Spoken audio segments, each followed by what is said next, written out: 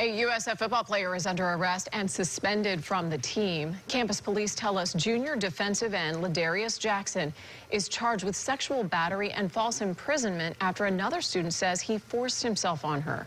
Avery Cotton joins us now live from the campus of USF in Tampa. Avery, bring us up to speed on this.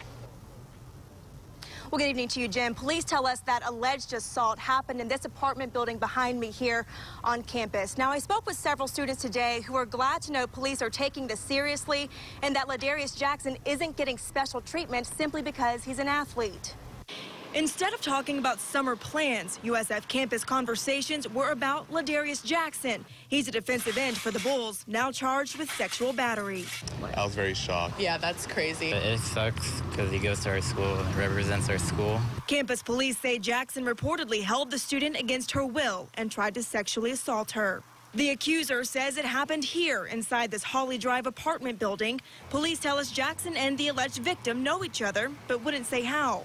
This is not something that that occurs and is acceptable in society, but it's traumatizing to the entire community when it does occur on a university campus.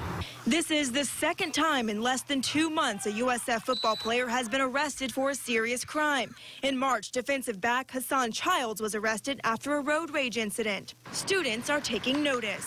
For the past couple of years, we've been having problems with people with guns and different crimes.